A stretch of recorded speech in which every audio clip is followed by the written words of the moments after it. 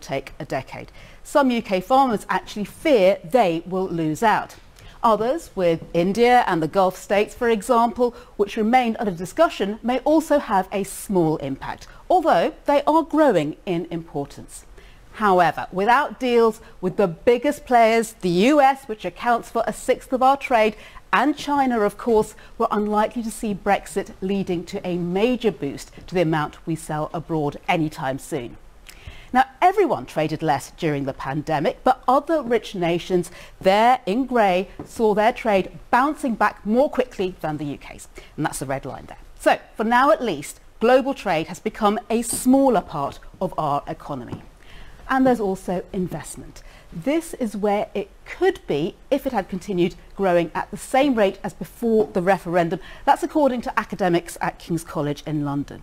But in reality, it's stalled. Some economists, such as those at the International Monetary Fund, claim Brexit-related uncertainty is deterring spending on things like factories, training and equipment. Other analysts at the Briefings for Britain think tank claim the UK has simply resumed a longer-term pattern of underinvesting.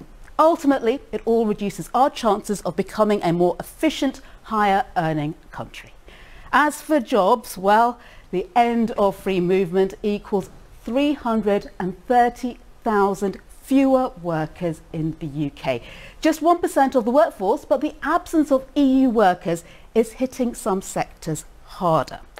It may be equal to as many as 8% of transport workers, 4% of hospitality staff and 3% of retail workers, causing shortages. And all of this may be one reason why the UK is the only major rich economy that's actually smaller, poorer than before the pandemic. But it's still early days and there's much yet to be settled. Not just the Northern Ireland Protocol, but also permanent arrangements for industries like financial services, fishing and electric vehicles. There are potential gains there. How much we achieve will be up to politicians.